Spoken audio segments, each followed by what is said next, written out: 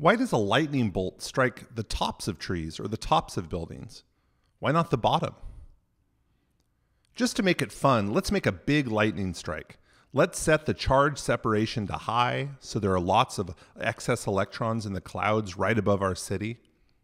Let's set the cloud height as low as possible so the charges are as close to us as they can be. And to be safe, let's turn the lightning rod on so that it will protect our building's occupants from the strike. What happens when we hit play? Bang, lightning. First, some leading charges move, creating a tunnel of plasma out of the air itself, through which the rest of the charge can travel. Actual lightning strikes are much more complicated than our crude model here.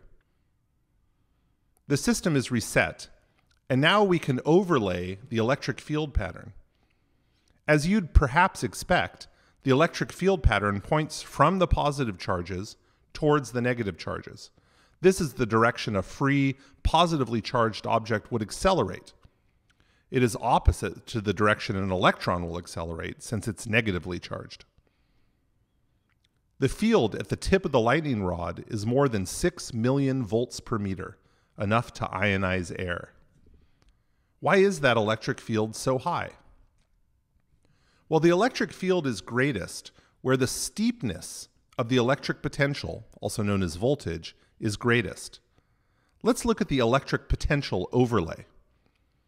For simplicity, we made the electric potential of the ground to be at 0 volts. The clouds then, because they are negatively charged, have negative overall electric potential, nearly negative 800 million volts. Wow. The horizontal curves we see here represent regions where the electric potential is the same. These are known as equipotentials. For instance, along this line that rides over the top of the building, the electric potential is negative 40 million volts. If we overlay both the field and the potential, we can see something important. Where the equipotential lines are closest, where the potential is changing from one value to another most quickly through space, the electric field is strongest. This happens right above the lightning rod. See how close the potential lines are to one another? That means the electric field there must be strong. This idea is somewhat analogous to a contour map you might use when hiking. When you are looking at a flat contour map, circles and other shapes represent different altitudes. Where these lines are closest together, you would expect the mountain to be very steep. Likewise, where equipotentials are closest together, you'd expect the electric field to be very steep or very strong. How could we lower the electric field strength? Well, let's move the clouds farther away, let's lower the charge separation, and let's turn off the lightning rod. See how the spacing of the electric potential lines has gotten wider?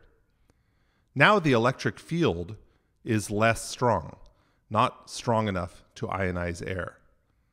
You still get some charge motion, but not the plasma channel necessary for a strong lightning bolt discharge. We hope this simulation has been useful to you.